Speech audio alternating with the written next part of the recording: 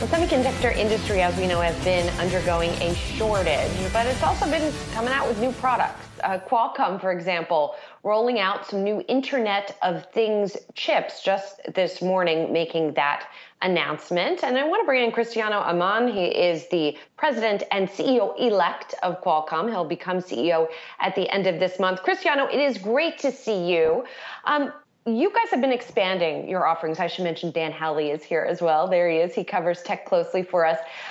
You guys have been expanding your Internet of Things offerings. 5G is really your bread and butter, handsets, but IoT is a growing part of your business. By my read, it was about 1/8 of your revenues last quarter. What is the goal for that business as you come out with new products and as you look to further growth? Look, we're very excited about the moment in time for the company right now. There's demand for Qualcomm technologies across many other industries. And with that, we've been diversifying the company.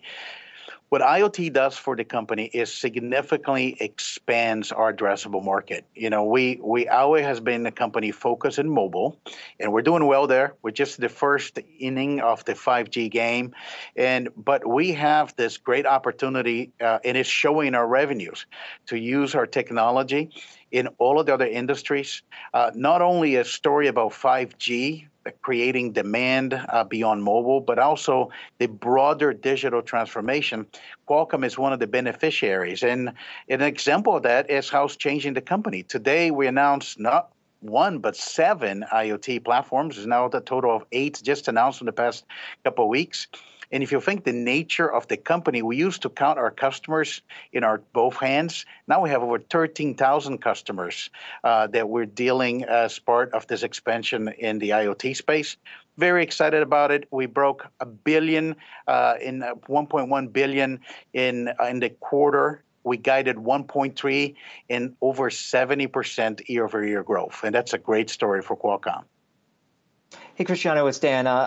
Good to talk to you again. I want to ask about Qualcomm and Apple. Obviously, right now, the iPhone 12 has Qualcomm's 5G chip, but there's rumors that they're working on their own.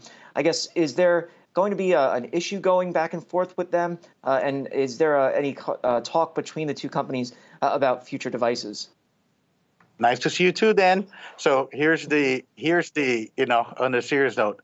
Look, we have a relationship with Apple. We are just at the very beginning. We said that we have a multi-year agreement, and we just launched the first iPhone. We're just at the beginning of the relationship. We have some ways to go. It's no secret. I think the company has, Apple has, thinking about working on their own modem. I think the industry's been talking about it. It's not unique to Apple. I will say our partnership with Samsung is one that they always had their own modem, all the way back to CDMA. At some point they had their own modem. And we have a very stable relationship with Samsung. And I will argue in the 5G era, our relationship is expanding.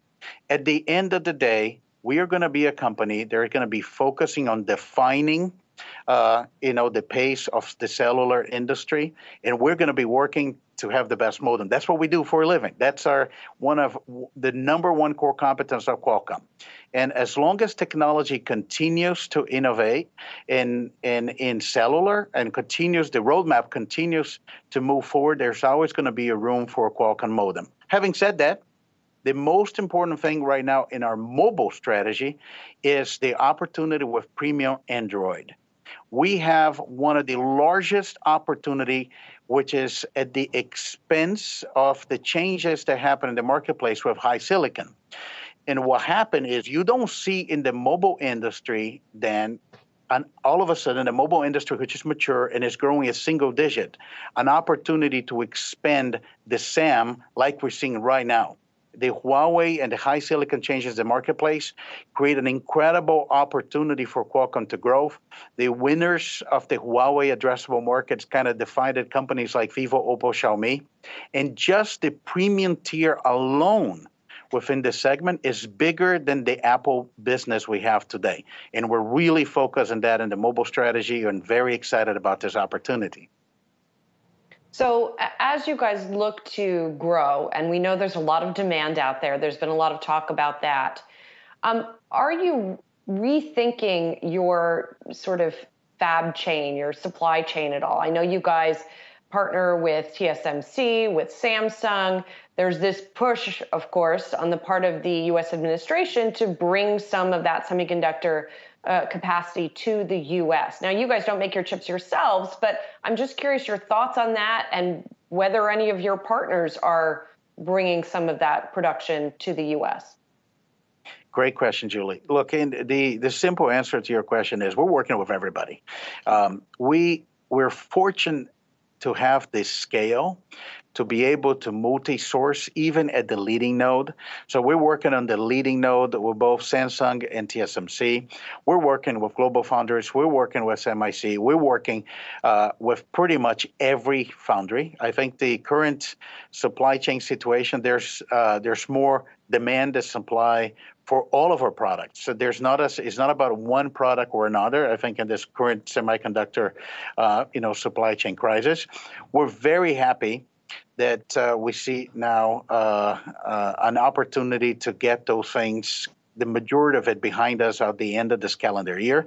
Part of it is because, as you said it, our ability to work across multiple foundries. And on your last comment, look, we're super excited about more companies investing in manufacturing of semiconductor, including onshore manufacturing semiconductors. Like we've been public about it. We're very happy that Intel wants to be a foundry. We're happy to cooperate and partner with them as well. And at the end of the day, the United States built an incredible, fabulous semiconductor industry. That fabulous industry requires manufacturing. Cristiano, I want to ask you, you're the CEO-elect at this point. What are you going to do when you transition into the role of CEO? Obviously, it's a big change taking over such a large company. So I guess what are you doing to prepare and what kind of changes do you see coming? Look, this succession at Qualcomm is what I will say probably a planned succession. As being the president since 2018, I've been putting together our 5G acceleration strategy, our diversification strategy, and as become CEO on July 1st. What you're going to see from Qualcomm is, number one, we're going to be very focused on executing on the 5G opportunity ahead of us. We're just at the beginning of that.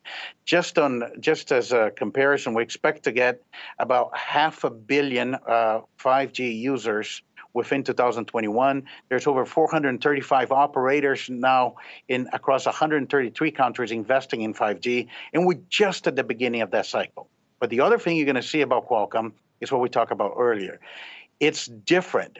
There's now demand for Qualcomm technologies across every industry. And when we talk broadly about the transition to the cloud and the digital transformation, we were one of the beneficiaries of that.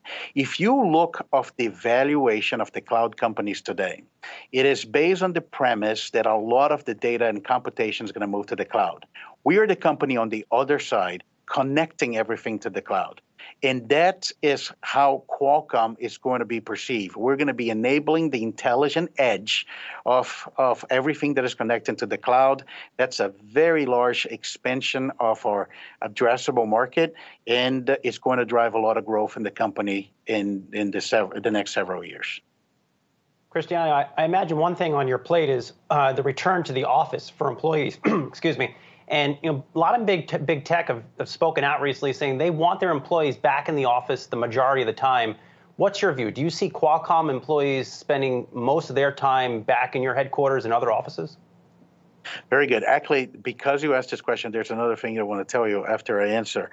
But I'll say we're now starting. The reality is not the same in all locations. We're a global company. I think we're very fortunate. Things are improving significantly in the United States and in San Diego, where our headquarters is. And we have a phased approach to bring employees back to the workplace. We're now on phase one. We expect there's going to be some flexibility. The way we're approaching those things is there's a lot of good things about being connected with the company that we learned during the pandemic. I think we're going to keep what is good, and we're going to go back to also what's good of being in the workplace. Of course, it's not the same situation everywhere. For example, India, is still in a tough situation there. But as I answer this question, there's one important thing that I have to talk about as we think about coming back to the workplace. One thing that we saw during the pandemic, there was an incredible demand for broadband at the home. There was the enterprise transformation to home, people upgrading their Wi-Fi to Wi-Fi 6, 5G broadband. Now, as employees are slowly getting back to the workplace, what we're seeing is the broadband infrastructure in the workplace was not prepared to do the video calls and a lot of the new use cases. So we're seeing another wave now coming of broadband upgrades in the workplace. And it started to reflect in the networking part of our IoT business. We call it the second wave of broadband upgrades as everybody gets back to the workplace and you need a completely different new technology for the new reality of work. Cristiano, that's really interesting to think about as well. There's always so much to talk to you about. We hope to talk with you again soon. Thanks for putting a tie on for us as well here this morning. Cristiano Amon, thank you so much. We'll talk to you again soon. The CEO-Elect, we'll talk to him when he's in the CEO seat, and Dan Howley as well.